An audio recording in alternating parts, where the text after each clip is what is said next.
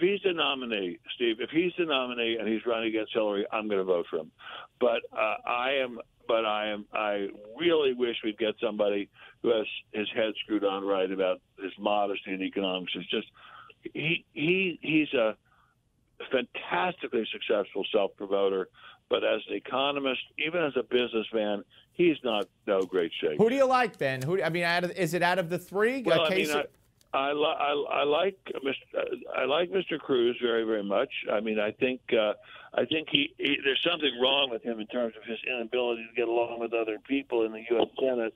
I mean, I don't think there's ever been a U.S. senator quite as much disliked as Senator Cruz is, and that worries me a bit.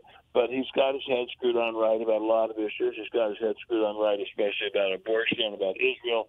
But Mr. Trump, I mean, I wouldn't take his word seriously about the economy any more than I would take the word seriously of a guy who is selling children's diapers door to door. I mean, he knows no more about it than that guy does.